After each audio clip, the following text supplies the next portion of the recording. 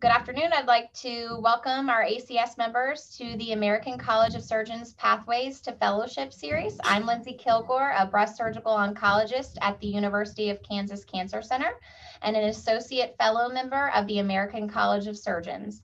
The committee has developed this new fellowship pathway series to spotlight surgeon leaders who have championed the pathway to fellowship for young surgeons. The goal of the interview is to help promote the value of fellowship within the ACS and among its members, especially those in subspecialty fields of practice. So joining me in conducting our wonderful interviews today is a medical student committee member, Haley Nadone. Haley, would you please introduce yourself? Hi, my name's Haley. I'm a first-year medical student at the University of Nevada, Reno. Great, thank you for joining us. So Dr. Ford, we'd like to start with you and begin the interview. So can you please tell us a little bit about yourself and include kind of your title, your history, and where you're currently working? Great, thank you so very much, Lindsay and Haley. It's a pleasure to be here. I'm Henri Ford. I am a pediatric surgeon by training, but currently I serve as the Dean and the Chief Academic Officer of the Miller School of Medicine at the University of Miami. I'm also a regent of the American College of Surgeons, and I chair the program committee for the American College of Surgeons. So I have a lot of deep roots with the ACS, and I'm looking forward to sharing them with you. Well, thank you so much for joining us. We're very excited that you were able to take time out of your busy schedule to join us. Dr. Hunter, could you please tell us a little bit about yourself? Hi, and again, thanks for inviting me to do this. So my name's Kathy Hunter. I'm currently an attending at Oklahoma Children's Hospital. If you hear an accent, it was because I was born and raised in Edinburgh, Scotland. Completed my medical school at Cornell in New York City. Did my residency out in Los Angeles, and then my pediatric surgical fellowship in both research and then clinically at Children's Hospital Los Angeles. I currently serve as the YFA representative to the Committee on Ethics, which has been a very positive experience for me. Great. Well, we are honored to have such renowned ACS members. So thank you all so much. So we have some questions for you today that we thought our members would want to know about. We'll start off with, what does ACS fellowship mean to you and to your institution? To have the words FACS after your name, after your title, is really a badge of honor. It means that you're part of a select group of talented surgeons. You're part of an organization that is synonymous with excellence, because the motto of the American College of Surgeons is to serve our patients with skill and fidelity. And so it really means that you represent the very best that American surgery has to offer. So if you're really not part of the American College of Surgeons, if you're not a fellow, I believe that many patients may look at you in a negative way. You say, well, if you're not really if you don't have fellowship in the American College of Surgeons, maybe you're not as qualified as the others who do. And I think that's a significant value of being a member of the American College of Surgeons. I think for me and for my institution, if you don't belong to the college and if our programs are not recognized by the American College of Surgeons, it means that we are not meeting the standards of excellence that are synonymous with belonging to the American College of Surgeons. And it also provides an amazing sense of community. It's a place where all surgeons, regardless of what your subspecialty are, can come together. And it also allows us, when we come together in numbers, to have a voice and an impact, I think, at a national and a global level, something that you can't just do as a single individual. When I think about the bonds that I have forged, the mentorship that I've received by virtue of belonging to the American College of Surgeons, the collaborations that have resulted from participating in college activities, there is no way I could be where I am today and have had the impact I've had on American surgery had it not been for fellowship in the American College of Surgeons. That's amazing to hear, especially as I'm in my first year of practice. So to hear what your FACS and membership in the college has gotten you, and really as that stepping stone, that initial breakthrough. So thank you very much. Dr. No, Hunter? and I completely agree. I mean, the ability to present at the surgical forum, that was an amazing opportunity that, you know, I also had as a research fellow. You can receive that expert feedback, and also you develop some public presentation skills I think are really important as one tries to communicate one's ideas across a broader audience. There's a lot of, well, I would say career opportunities that end up emerging by the visibility that you gain when you are presenting at the American College of Surgeons annual clinical congress.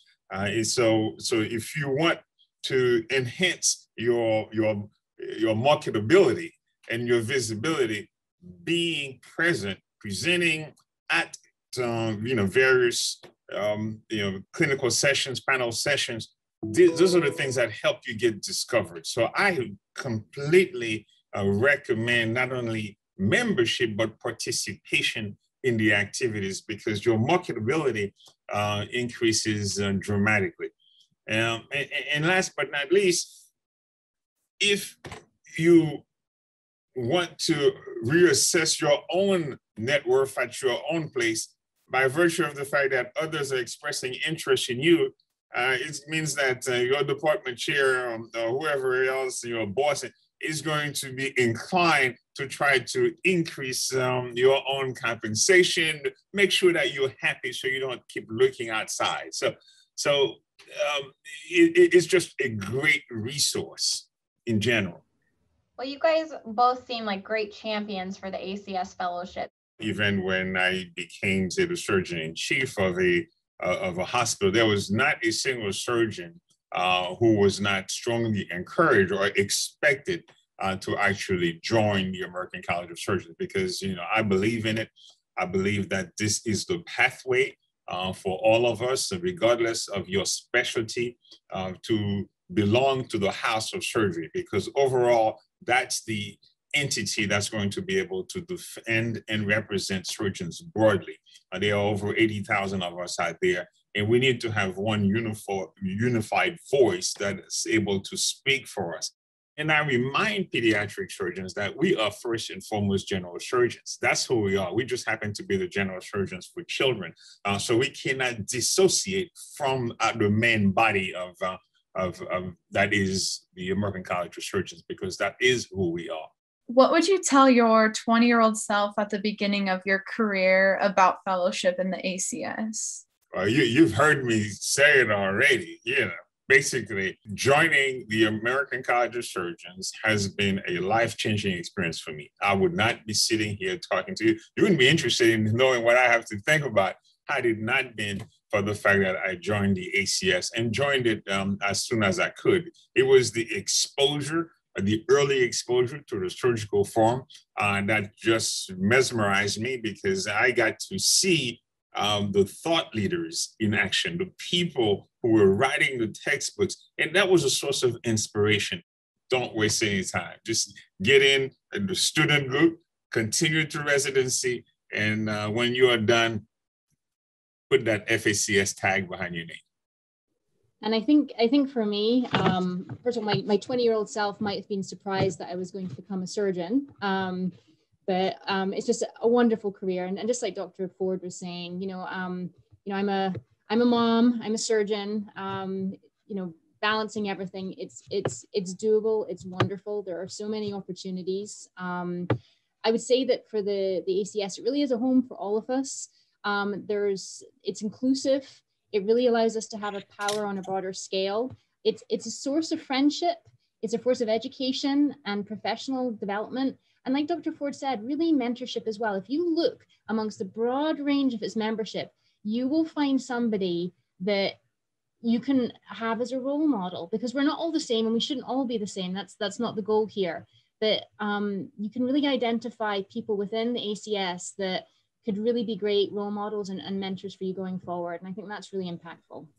That's great to hear.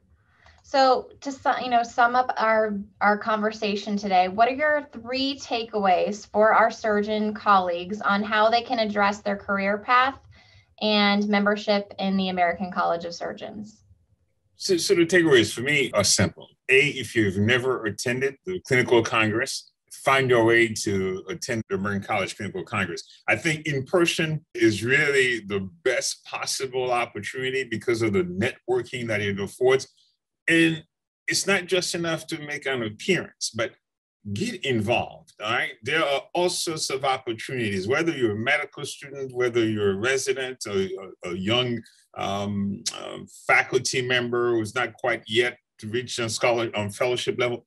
There are opportunities for you to get involved in the affairs of the college. This is how you become more informed, and this is how you develop even a greater network of mentors and sponsors who will be looking out for you regardless of your walk of life. You don't have to be involved in academic medicine alone. You can be in private practice, you can be in rural medicine, whatever it is, we have a place for you. And because the demographics are changing, and we need the voice of young surgeons to actually help transform and advance the American College of Surgeons. I would say, keep up to date with some of the opportunities, right? So those emails that you get, open them, read them, go to the website, see what there is. And then if there's something that interests you, apply for it. If you're not successful, try again. Don't be disheartened. As many of us know, success is built on a series of failures. So just don't give up. Keep going, okay? And then when you do get an opportunity, put your best foot forward. Be engaged, stay active, and more opportunities will come your way. I can't say enough things about the ACS fellowship. It's fantastic. And also look around for some local chapter possibilities. They're available to us on all our geographic locations. Get involved at your local level too. Have an impact.